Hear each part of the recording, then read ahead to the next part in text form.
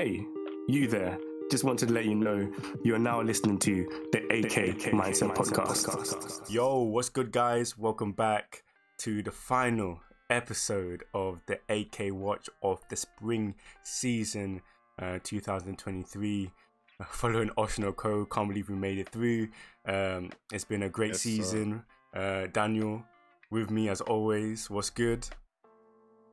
Greetings and salutations, people. We did it. We made it to the end of the season and we were rewarded. Our consistency was rewarded with season 2 announcement. Yeah, OSHI Co. season 2 coming to screen soon. But first, business as always. Episode 11, the last episode of the season. We're here to discuss it as always. And yeah, let's get right into it. 100%. Really excited for this one. Like you said, jumping into episode 11, Idols, and it's kind of cool to see, following last episode, how their relative fame that they already have in their areas of expertise, acting, YouTube, and Ruby just being Ruby and having that, natural attraction. People are already considering, making an effort to watch them, making like their presence is already being felt, and especially their connection with OSHI, the original group. We see that a lot of people still have that name in their hearts. But I kind of wanted to ask firstly, what did you think of the fit, the garms they were wearing? Was the fit? Was it given? Was it really given? Yeah, man. I thought they all looked good, man. I liked how they were all synced with the red. And then Mem, she kind of had the shorts, and Ruby and KANA had the dresses on, but it was good, man. They looked good, I thought they kind of had the look for the idols, and they stood out. Like people were saying, like all three of them could be stars of their own idol groups. So they matched the star energy with fashion, and the people loved it. And I think they delivered. And Memcho, I have to say, I did not respect her pull, but she got pull, man. She told the people, them, hey, yeah, I'm gonna be performing, and they turned out. So you know what? I put my hands up and I say, fair enough, man. I respect it, even though you're lying to your viewers. We can confirm that those are not fake followers on all their accounts. Those are not bots. Those are active participants, active fans who are ready to celebrate her. I was kind of confused because obviously last episode we talked about their lack of ability to sing, or some of the members of the band, but what was happening? Bro, the vocals, it was sick. I was asking the same question because I was like, were they not pants? But I'm listening to them and they're singing perfectly fine. So I guess they worked that out. But I guess it's just an anime thing. They, of course, for the performance, it has to sound good, because if it sounded pants, it wouldn't be fun to listen to. But I say that, but there was literally a show I watched, I think last year, where you could actually, when they were performing badly. So I don't know what was going on there. I guess they just managed to practice, and that's the fruits of their practice. That's how they were able to perform. But that performance was something else, I can't lie. What was your highlights of that, just the whole that performance scene? Because I thought it was very, very, it obviously exceeded the manga by immensely, I have to say. Yeah, I was taken back in it, because I didn't expect them to be this good initially. And it was crazy to see them just grow into the performance, like as the crowd got more into it, as the music roared on, as they got into like the main bit of the performance. You could see how much they enjoyed it. Like it's been a long time. We haven't really seen them all together having so much fun. Usually, especially when they're practicing, one person's having fun, somebody else is having a crisis, somebody else is thinking about something else. But it was just cool to see them all focused on one dream, which now they can see can be a reality. It can be something that they can attain. And obviously when you get that upfront like assurance, or like that visual assurance that people like you, and like you know, people vibe with you, that provides you a different confidence, and you can see that. And yeah, I'm just happy to see some of the group members grow. Kana, even though firstly, I just don't know how she has all this conversation in her head so articulately as she performing a mad dance routine and singing center stage. Bro, her talent knows no bounds. That's crazy. Yeah. Just some bits on the performance. I thought the songs surprised me, because I was like, wow, these songs are pretty good. I mean, we heard the My Sign Is B before, and I actually wanted to rewatch I's Scene just to see how they compare. But the first song they performed, Star Train. Yeah, I like that song. It was good, man. It was kind of had me two-step in. I was like, yeah, this is a good song. And the dancing, the camera angles, wow, the sweeping camera angles, I loved all of that. It was so cool. And then I loved that moment with Ruby. I have to say, like, Kana's supposed to be the center, but Ruby, that's my center, because I'm just like, the flashback, not even the flashback, it was just the monologue. I'm like, bro, like, I understand, you know, I've been supporting you with the self-esteem thing, but like, bro, it's not the time, bro. Talking about the people are not showing your color, and I'm just like, bro, like, please, it's not the time. And she's even frowning on the stage, so, and Ruby's just like, bro, smile. And I'm like, yeah, you see that? Because I love that moment, because you have a guy in the crowd, he's just like, bro, these guys are trash, man. They thought they could just ride on the name, and then Ruby just comes on the stage, and you see that eye energy, and he's just like, whoa, I'm waving my arms and I can't even control them. I got red sticks in my hands. The guys were just like, boss, what are you doing, bro? Like, you're a grown man. Why are you waving your arms like that? But he's like, yeah, man. Ruby's got, you see, that's the star potential, yeah? You see that in that moment, the star potential. She showed it there, and I'm really looking forward to see how she's going to grow from here. Yeah, man, she has mad charm. Like, that is the X factor of the group. That is, you know, where, like, you can tell their potential lies. It's Ruby. Her ability, her enthusiasm, and it seems so, like, real, you know what I mean? It seems so authentic. I think that's the word I'm looking for. Where her performance captivates you, and you're drawn into her love of being an idol, and then now you become a fan, and now you want to support somebody to continue to, you know, reach that dream, continue to feel that joy, so that you can also experience it through them. And it's weird. I think for seeing this kind of made me understand the whole kind of idol culture to an extent. When you have such familiarity with a group or a person, and a connection with their love and their joy, and it's like a mutual understanding that everything I am and can be is only because all of you support it, but also you're also the only reason why we have something to support. So I understand now the dynamic. I understand why these people go crazy all the time. And like you said, boss man, he changed his mind real quick. Quick. The switch up, nasty switch up.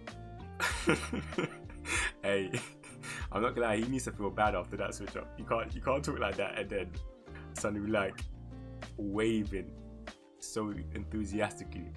It's actually crazy. Who else was waving though? Aqua, like a madman. Starboy. That guy is he's funny, man. I respect it, you know. That's a guy with no shame. I can't lie to you. It was a bit out of pocket though. It was a bit out of pocket. Like your people them are performing, and you're gonna do something so outlandish that you nearly distract them out of their performance. Bro, did you see the composure they were losing? I can't lie, because he was doing it with a straight face as well. Like, come on, at least smile. Like, you do all that waving, and then you got a straight face. Of course you're gonna be laughing. I would have laughed too. I can't lie, because it looked mad funny. But I guess mad funny, because I guess it, you know, it was kind of even a bit harsh because you have this scene before with Kana like, oh yeah, I just need someone to say they want me, man. I just need somebody to say that they need to see me on the stage. They want to be me, my fan, and you just got the white stick in the air, and then that kind of just I guess it shocks her out of the funk, and then she kind of starts taking the performance into her stride, and that was good because I was just like, bruv, I was just like, stop dwelling in the dumps, just enjoy yourself in this moment, you know, stop overthinking things. And she finally decided to enjoy the performance, which was very good.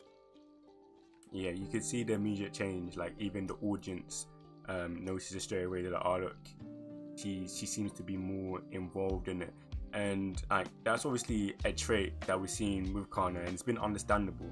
But there's a point when like it's a lot, especially in these big moments where like there's no real necessity for you in this moment to see the worst out of everything, you know. Like just appreciate being part of the group. Like maybe there's less red white was it lights up for you, but in like the big scheme of things, that doesn't matter as long as everybody is singing along to your songs and having a good time and you're enjoying yourself. We can build from that. Like, and obviously the interaction with Aqua continues to be interesting because obviously after the performance in the car. Wait, we need to do disclaimers, y'all, because if you're a Kana fan, also we like Kana, right, Rajel? We do like Kana. We do, but she has to hold corn today. She does. Sorry. she does. Before we start, what do you think about because now we've got the whole season, what do you think about this romance between Kana and Aqua? Like, what's your opinion on it now? Okay, so I'll just bring the depth of this. I've always enjoyed aspects of Kana, and this is always going to build a picture so I can understand my opinion. And even in the manga, I enjoy Kana, but there's some things that makes me not want this relationship to work. You know what I mean? Like, and the worst thing is, I want good things for her. I've seen her trauma. I've seen how much pain. Like, I actually hate when I see. I'm very empathetic. When I see someone in pain like that, I don't want them to be in pain. I want you to be happy, but I don't want you to be happy in this relationship. I can't lie to you. I can't lie to you. I can't have this.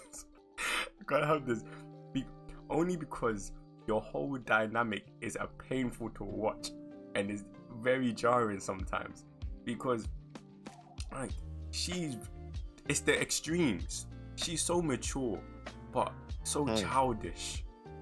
Oh my days. Like, but it's in the flip of a coin. It doesn't make sense. It's impossible for me to understand. I'm like, bro, like why is she always in the extremes? Like one time you're super sad about something, then as soon as it changes into your favor and you're happy, you're high and mighty, and now you're looking down at people, and now you're judging people, and you're saying blah blah blah. Oh, so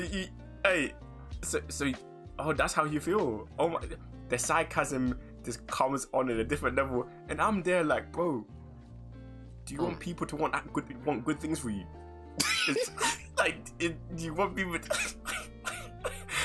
Because I will actively plot against you and your relationship. I don't know how, because my guy is far away in Japan writing this story, and the story's already been written. But I'll find a way to destroy this relationship if I have to. I'm tired. What about you, G? I feel you. You see, you know, it's funny how when you read something here, and then when you watch it in motion, how your opinion can change. Because, like I said, I like Kana, and you know, I always thought, okay, yeah, her and Aqua have a interesting dynamic. It's nice to watch, nice to read. But you know, I don't know. After this episode, I feel like there was just something that switched in me, and I was just so disgusted the way I seen her change up as soon as man said it was a work relationship, how can those two was just change your mood? You were depressed because man is seeing somebody, and then you just switch up so quickly. It was horrific. I can't even lie to you. I was just really ashamed, and I was just like, yeah, this is not how you do a romantic relationship. It's not how you build up the dynamics between two characters to show attraction, and it stinks. Quite frankly, I'm not here for it. I'm not trying to see them two get together. They're cool as friends, and this might be something we see in the second season. I always thought Akane is tapped, but now I think Kana is tapped too. So I mean, they're both crazy because yeah, man, she has no shame. She needs to learn how to find shame. It was poor. It was poor showing. You know the scene when they're just in the they're just in the room, and then she's just teasing, man. She's like, oh yeah, you just really want to talk to me. I'm like, bro, like, no, you were literally being a roadblock to the group's success because you would not listen to man because you were depressed he got into a relationship. Please have some self-reflection. I can't support you like this, bruv. It's hard. Hey, how can somebody be so unaware and oblivious to this? Like, how can you know? Like you said, she needs to find shame. Wherever she hid her shame, she has to collect. And I know there's a lot of interest that has accumulated on that shame because she's been rejecting it for a very long time. But she needs to collect it and pay her dues. Because like you said, that scene when they were sitting down or she was teasing her, I was like, this is what I said. I was in my heart, I said, Aqua, just turn it around. You're a smart guy. You're a grown man in a child's body. Turn it around. You must be aware what's going on. Be like, something like, okay, but you were depressed because I wasn't showing you attention. And then she'll fold. She'll fold. Or even just say, I know you like me. And she won't be able to hide how it. Does man not clock? How does he not clock? So obvious. Do you think he knows and he just doesn't care? No, I think he actually doesn't know. Like, he actually doesn't know. And I don't understand how he doesn't know. But listen, I don't know. That this romantic element is worst. It's not it, man. It's not worst. Bad. It's not good. I don't know, because it's weird because I've read this moment and I don't know what happened. Maybe because I'm in a different I'm just older. When I read it was like pandemic times. It was a different time. But when I seen this today, I was just like, bro, this switch up is not good. Like, this isn't the way. This isn't the way. You need to, I don't know. This isn't it, man. I don't know. And she had a nice moment on the stage. I'm gonna be your star. Like, I like that energy. Yeah. But nah, not what you were doing in the car. Just brightening up because you hear work relationship. That's not how you do it. Still like Kana, but that was a bad moment for me. Yeah. Nah, I think that's why, like, some part of me always wanted, like, I like them as friends. Even though Akane is tapped and has her flaws, I just preferred that to this because at least it didn't have the added dysfunction of, you know, the ups and downs and I'm against you now, I'm for you and stuff like that. Like, it was just like, I could understand the Akane like route where he's not really interested in her, but he's using her as a means to an end. But through that process, he realized he has developed, you know, and maybe he even denies him to himself, but he's developed some type of feelings for her. And then we see what happens. You know, that kind of route, I know I would enjoy that dynamic because obviously first it pushes his agenda and his goal of trying to find his mom's murderer. And that through that you can see character growth because maybe there'll be an opportunity where he has to either choose finding his mom's murderer or the pursuit of Akane fully, you know, and he has guilt of using her and he has to come out and say, do you know the truth? See, that kind of aspect I'll be like, cool. I don't know how they're going to save this kind of relationship thing because I feel like this is going to be endgame because you see how even Ruby always makes those comments saying, "Oh, yeah." Yeah, But when he's yeah. with her, that's when he's most himself. That's when I know, like, I've seen it before. Like, I'm a vet. When I hear lines like that, That's what you do. I know where you're going. But yeah, when I hear lines like that, you know what I mean. But speaking of Akane, how do you feel about them working together again? Do you think the plotline that I've kind of discussed will be? Do you think it's gonna be a love triangle? But even this love triangle thing, I don't know how it's gonna work because Sure, man. Stop framing the question like that. We've already read it. Oh yeah. But see, do you think? Listen, bruv. What do I think about Akane? What do you feel about Akane? I mean, in terms of this next arc, I think obviously it's quite exciting that they're gonna be working again on a stage play. And the reason why I say it's exciting is more because that's her element, right? We've seen how she changed when she was acting a role, as in Aqua's mum, how she kind of excelled and she really was able to embody that character. So to see how Kane is in the stage play in her natural environment, to see her full ability is going to be very exciting to see, and especially because they're incorporating a lot of some of the older characters. Like we've seen the guy from Sweet Today practicing, so he's going to be in the play, and then obviously Kana, and we see that there's a bit of tension between the two, which is, I like how they're setting up the whole former child actor genius versus the current genius, and we're going to get a really good acting battle, and it kind of brings me back to Act Age days when we used to get those moments before Redacted did redacted things. But this next arc, it's gonna be, it should be good, because I think there's a lot of good moments and insightful moments where related to the industry and just when it comes to acting out a character and performing a production, which is an adaptation. So this next arc is going to be good in my opinion. But what do you think about this upcoming plotline that they teased towards the end of the episode?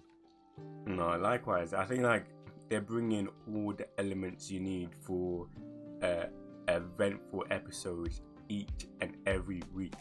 Like having obviously previous cast members that we met, and the dynamic between obviously Akane and Kana.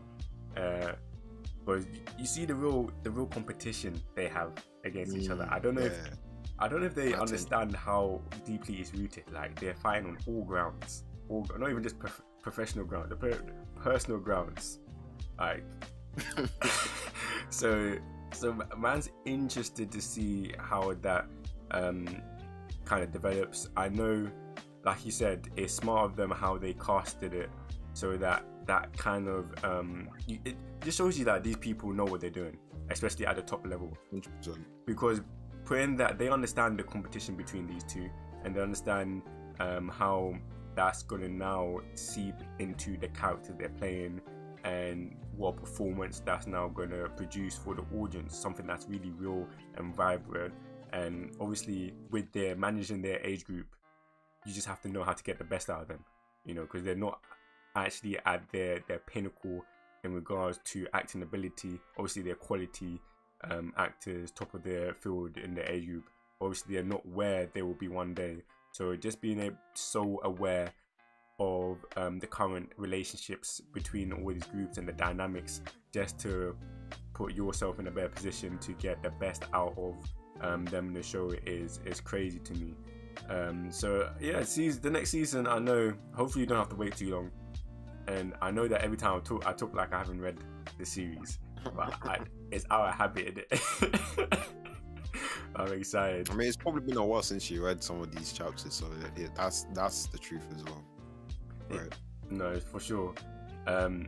We definitely have to talk about Akane. Last Akane kind of before we retire the beef that we have with her.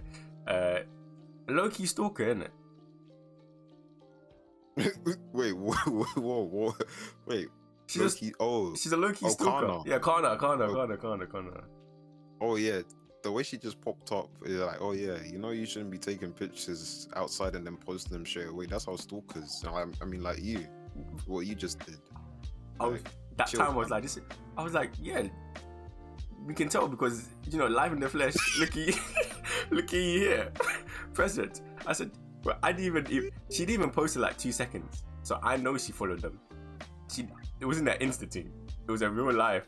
I followed you in real life thing because they just posted it, fresh postage, and she She said, was trying to "Tata." show them the reality of the situation. um, you know, I don't know. Kana, she's a funny individual. And so, what did you think about that little beef that they have? You know, when they were just because Akane seems like such a calm individual, but she did like personality did like a 180 as soon as she was in the presence of Kana. So I think, you know, Kana's problematic the way she can just draw people out like that. She's an instigator, low key. Yeah, Akane got real petty quick, and that's the side of her we never seen. I always, do you know how baffed I was? I was like, telling you. is this the same character? And like the screen started to darken a bit, like her eyes were a bit menacing, and the whole energy changed. And I was like, it was like they were the only two people in existence, and they were on crud, and they were doing those passive aggressive, you know, I'm not being rude, but I'm being very rude. You know what I mean? But they were at each other's throats. It was dirty still. It was disgusting. I'm not gonna lie to you. I don't know how Aqua stayed. Aqua has a problem. He has a real issue. He's too oblivious to stuff because he should have been even more awkward. Like, what is going on? But he was there, normal face, normal confusion. It wasn't making sense to me. But it's only natural in it that they have this kind of relationship. I'm guessing just because of how competitive their industry is, and obviously they've been beefing each other from a young age. Like they've been aware of each other, and I think it's mostly to do with comparison. So the beginning of their beef is not really organically them two just liking each other's personality and stuff innately, but obviously you're gonna hear things like, oh, you didn't do this like Akane. Oh, Akane just did this. Oh, you won this award. Oh, you're the genius. I just heard there's a new genius. You know what I mean? So obviously, that kind of conversation that's been around both of them, following both of them through their years, is going to have an effect where, when they meet, all they see is competition. All they see is competition. What about you? What do you think? I think, like we said, like as actors, even Aqua noted it, they're very competitive. They don't like losing. They want to be the best. So, and I think, especially because, what's it? Akane had struggles getting roles as younger because of Kana, and she has that increased animosity towards her. So you see that that they're slowly building up that I guess tension in their relationship, the instability, why she might be more opposed to Kana, because she doesn't really, it seems like she's not really a big fan of her doing the idol activities, and then Kana kind of jabbed back with the, oh, you're doing reality TV show, and kind of mentioned about how being in, even though like the troupe is well renowned, it's not really good for making money. So it kind of just shows that even though Akane is respected in the stage acting, it's not really something that's lucrative in terms of money. So I think it's those things just highlighted a bit of I don't know how to rephrase it, maybe like imbalances, or like bits where they're like, they might seem to be doing well, but in reality they're not doing as good as they might want to be, and they're just really good at picking each other's weak points. But I like that interaction. And then I guess one last thing that I would like to mention is just I did think, like, again, I did enjoy the performance. I thought Kana was good in the performance, even though she was doing the monologue thing, she was holding it down. I liked how expressive their faces were. The production was almost perfect. I think they really knocked out the park, and I'm very impressed with what they did this season. It was a very enjoyable season. and they really, I think if this is someone's first opportunity to watch Oshi no Ko, this is the best route to do it in. And just applause to the staff at Studio Doga Koba, the producers, directors, animators, sound designers, VFX guys. You all did a fantastic job. No, I concur.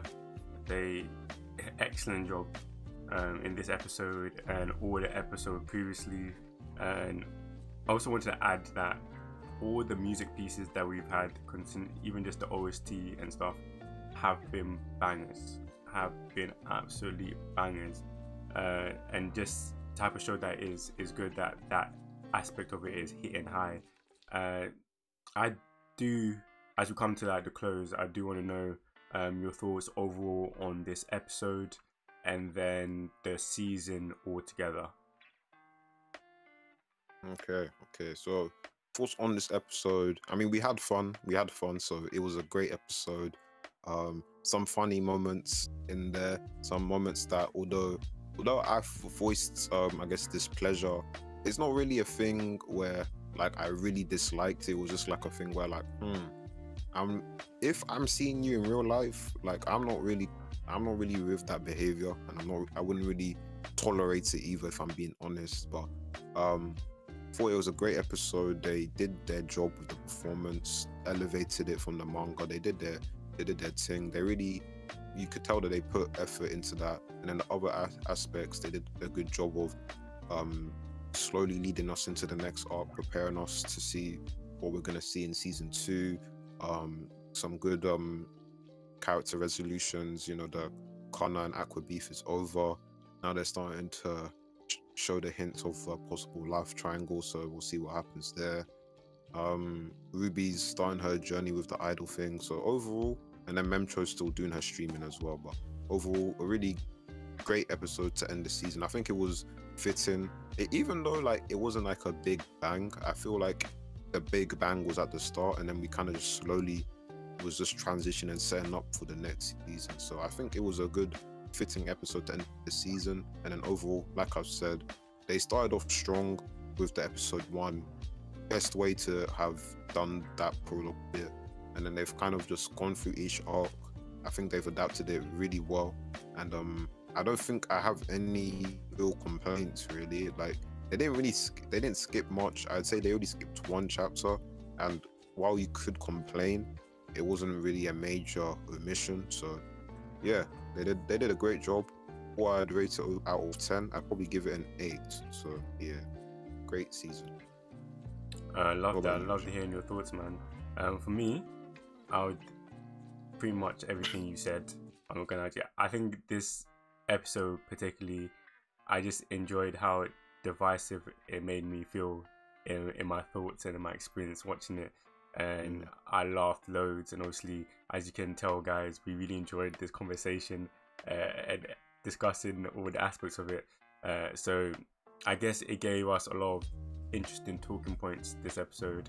Obviously starting with just like joy and appreciation for finally being able to see the idol group come together and perform, and everything that has led from episode 1 to 11 is now, you know, being fulfilled. So it's good to have that kind of closure in a way in that aspect. Overall, the season I think was very well done. You can go through all the episodes that we recorded so far. There's never been a moment where we've had any kind of hesitations in regards to the quality of each episode and the show in general, and that continues to be the case, and I hope that's the case following season 2, and I think is bigger and better things from OSHI no Ko. Definitely happy we chose to review this one. Very enjoyable, a lot to talk about, and yeah, man. So bro, spring season done. Crazy. Yes sir. Crazy. Anything you want to tell the people, man? Well, definitely watch Insomniacs After School. That's the brilliant romance series. Honestly, a joy to watch every Monday. Loving Yamada at level 999. One of the shows every week. It was crazy. Like the episode would, and I'm like, bro, how was the episode finished? I'm like, I never felt this way about a romance series before. I was really enjoying those two shows. I have to shout them out. And then spring season was really good. And lastly, Skip and Loafer, great series. Mitsumi, elite MC, warm feelings all around. Made the Tuesday evenings very nice. Those are some good shouts. I'm not gonna ask you some great choices. We probably mentioned it many a times in any of the things that has come out over the last couple of weeks, but yeah, this spring season has been loaded, and many of the shows that Daniel said, of course, Heaven Delusion, Marshall, Insomniac, even Vinland Saga towards the end. But yeah, really enjoyed it, and obviously we're going to keep this kind of format up. I think this has been a great performer on the channel, and you know, we really appreciate the support, so we're going to continue to do it, improve and get better week to week. So just have to thank you guys, and obviously Daniel, appreciate it. It's always lovely discussing anime with you. My pleasure. Kaguya to beyond, we will continue to do it, innit? Yes sir, forwards and onwards, of course. Amen, man. So guys, that's it from us.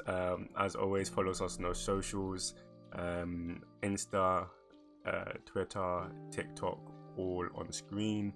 We're going to continue to, as we said, bring out content. Expect more from us following this episode, and onto the summer season we go. So we'll see you then. Yes, catch you in a bit. Peace. Love you.